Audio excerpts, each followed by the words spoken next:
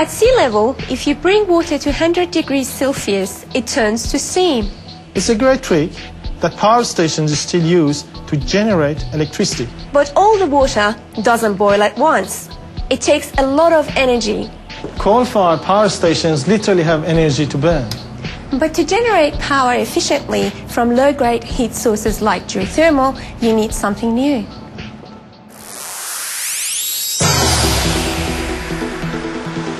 Our invention can generate power much more efficiently.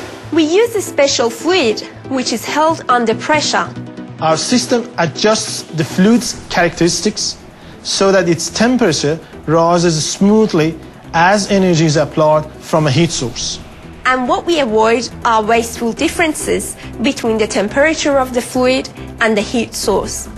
Our system will make it possible to efficiently generate power from geothermal sources and industrial waste heat.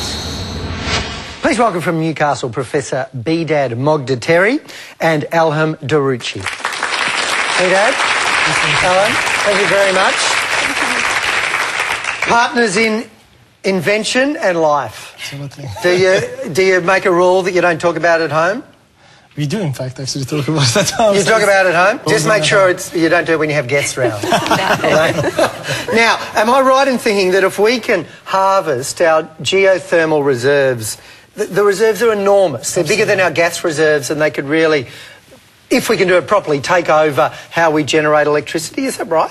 Absolutely. If we look at the geothermal resources in Australia and we manage to harness even 1% of the resources, we'll be able to provide electricity for 26,000 years. 26,000 years? It's a massive amount. You're aiming big, aren't you?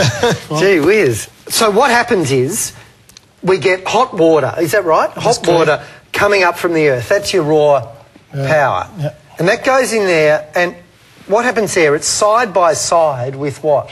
It's like two vessels sitting side by side. Yeah. So heat is transferred from the water to the working fluid that actually sits now, in and this is your fluid that you were talking about in the package. I know you can't tell us what it is, but the fluid is then warmed and powers a turbine. Is that right, Alham? To generate electricity. And that generates the electricity, but that's not... And then the water goes back down to the earth and you get more. So that's one circuit. But the other circuit is your fluid after generating the electricity. There's something called a recuperator. What does that do? It's basically a heat exchanger which is sitting here and uses some of the waste heat from the turbine to preheat the working fluid that goes to the main heater. Okay, so one of the ways you've made this more efficient... actually. ...is to harvest more of the excess heat you're generating. Is that right? That's right. That's right. We are able actually to generate 40% better efficiency using this technology compared to the conventional systems. Come over to the panel, because it's the technology is very complex, but if the bottom line is that you can make things 40% more efficient, have a seat, then, well, it's a compelling argument, is it not? It's a step change as far as... Fantastic. Richard? If you're using this to power cities, that's one thing. Scaling it up to provide huge amounts of power. Can you scale it down? What would be the smallest you could scale it down to work from waste heat? What applications would that have? The scalability of the system is really unlimited. You can go up or down, really. Could it also be used for solar power, for example? Yes, it can. It can be used in combination with other renewable energies as well. So it could also be used with biomass as well. Wow. Vina? Now, I know you can't tell us what these fluids exactly are. They can't tell you. Right, but there must be something about the properties of some of these fluids that make them really good in terms of giving you this performance. What is that? First of all, we needed, because we're working with supercritical fluids, we needed something which has a relatively low supercritical, basically, point. So in terms of pressure and temperature, they're quite reasonably low.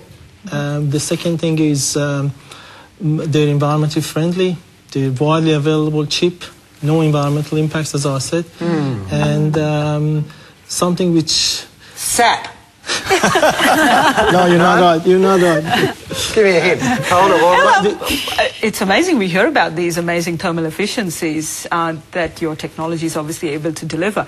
Are you always able to get that, or does that depend upon the nature of this low-grade heat source? Well, as you go to higher heat sources, you would be able to, the total amount of energy that you would get would be higher, but the relative efficiency would be similar. Lava. Way off. Sally. Man, you're going to go all night with that. You have another chance. One more.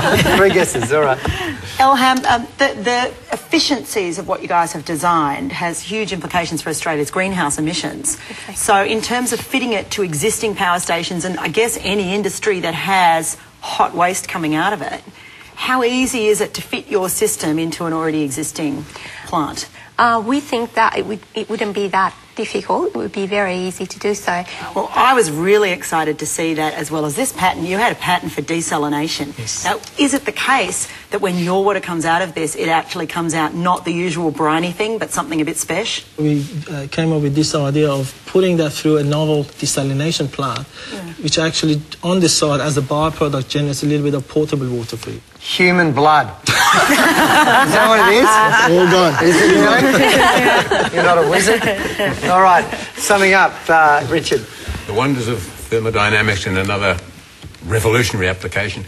And I can promise you that when I really grasp the conceptual nature of entropy as the loss of information, I'll get in touch with you. Or using low-grade, heat sources is just another example of what we have to do to move towards sustainability. So I think that's fantastic. So? Yeah, look, as an inventor, I'm really impressed with the efficiencies you've achieved over other people's stuff, but I really want to know what the supercritical secret sauce is. You're not alone. Well done. Thank you very much for coming in. Please thank Professor Behdad Moghtaderi and Elham Garuchi.